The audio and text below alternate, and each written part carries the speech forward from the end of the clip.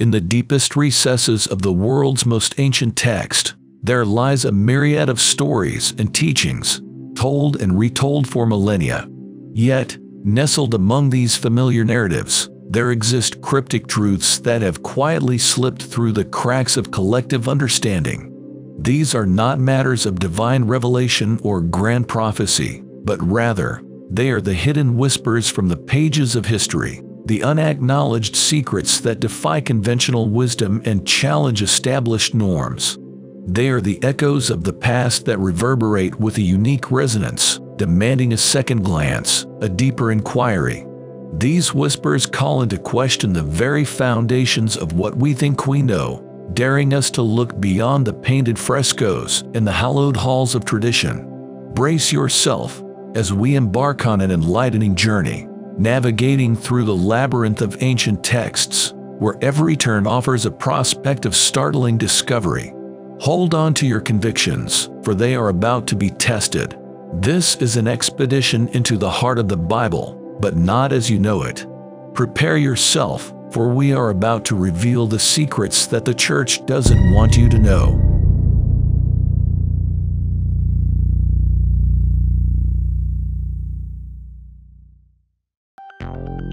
The first secret.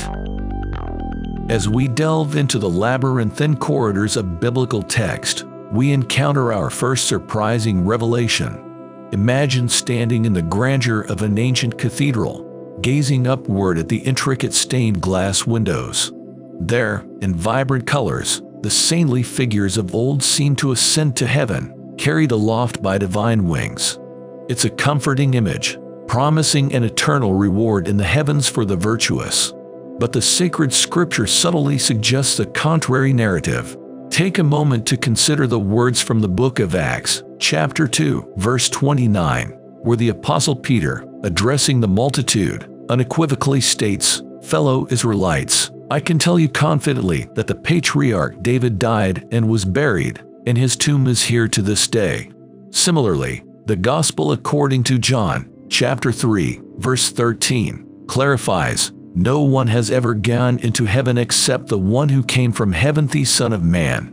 There it is, quietly tucked away among the myriad verses, a poignant contradiction to the commonly held belief that the virtuous ascend to heaven upon death. Even the beloved David, the shepherd turned king, a man after God's own heart, did not ascend to the heavens. This biblical secret, once revealed, unveils an intriguing discrepancy and invites us to question and explore further. What other mysteries might the sacred text hold, waiting patiently to be discovered? Let's continue our journey, as the next secret awaits. The second secret. Venture deeper into the maze of biblical text, and there, in the shadowy alcoves, lies another clandestine truth. This one strikes at the heart of an age-old belief, the immortality of the soul. It's a comforting notion, offering solace in the thought of an everlasting spiritual existence, independent of our mortal bodies. Yet, nestled within the time-worn pages of the Bible, we find an intriguing contradiction. Consider the words of Ezekiel, in chapter 18, verse 20. "The soul who sins is the one who will die." The verse does not speak of physical death alone, but seems to suggest a spiritual death, the death of the soul. This revelation is further echoed in the New Testament, in Romans 6:23, "For the wages of sin is death." It's a concept that starkly contrasts the widely held belief in an immortal soul, but there it is, quietly nestled within the sacred scripture. It's a secret that poses profound questions about the nature of our existence and our understanding of life, death, and what lies beyond. Unraveling these biblical secrets does not undermine our faith but invites us to explore it more deeply. It encourages us to seek a more nuanced understanding of the divine mysteries and to question the beliefs we've come to accept without inquiry. The third secret. As we traverse the hallowed halls of churches, the glistening icons and revered statues bear silent testament to the stories and figures of the Bible. Yet, here in the intricate tapestry of the Scripture, we discover a secret that seems to challenge these very practices. Turn your gaze towards the book of Exodus, chapter 20, verses 4 to 5, which house the well-known 10 Commandments. Here, we find an explicit decree: "You shall not make for yourself an image in the form of anything in heaven above, or on the earth beneath, or in the waters below. You shall not bow down to them or worship them." This prohibition against the creation and worship of images presents an intriguing paradox. Despite its clear biblical origins, it stands in stark contrast to the plethora of religious artwork that adorns many places of worship. Could it be that this practice has somehow strayed from the explicit teachings of the Scripture? These biblical secrets are not meant to incite contention, but to spur introspection and deeper understanding. They invite us to critically engage with our faith, to question, to learn, and to grow. The fourth secret. As we forge ahead on our exploratory journey through the expansive terrain of biblical text, we encounter yet another intriguing secret, this one concerning the very image of Jesus Christ himself. The conventional depiction of Jesus, one that has been etched into the collective consciousness of billions, often presents him with flowing locks of hair cascading down past his shoulders. But as we delve deeper into the cultural and historical context of the New Testament, this familiar image is called into question. In the bustling city of Corinth, the Apostle Paul penned a letter to the early Christians, a letter that is now part of the New Testament as 1 Corinthians. In chapter 11, verse 14, he writes, "Does not nature itself teach you that if a man wears long hair it is a disgrace to him?" In the societal norms of that era, long hair was generally associated with women, while men typically kept their hair short. This cultural context suggests that Jesus, living in the same era, likely adhered to the societal norms of the time, and hence, probably did not have long hair.